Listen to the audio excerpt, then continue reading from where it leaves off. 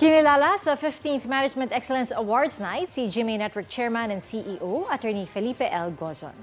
Sa pagdiriwang ng 21st anniversary ng magazine na Biz News Asia, kinilala si Atty. Gozon at 36 na iba pa bilang nangungunang executives sa larangan ng law, business management, industry, finance at banking.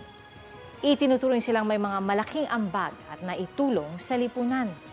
Dumalo rin sa nasabing event sina Senate President Juan Miguel Zubiri at House Speaker Ferdinand Martin Romualdez at naghatid din ng pagbati si First Lady Lisa Marcos.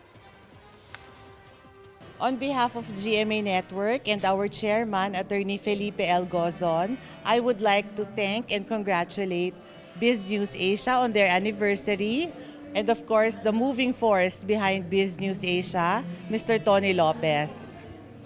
Just like Biz News Asia, GMA always strives for excellence in delivering quality entertainment and news to the public. This kind of event celebrates excellence.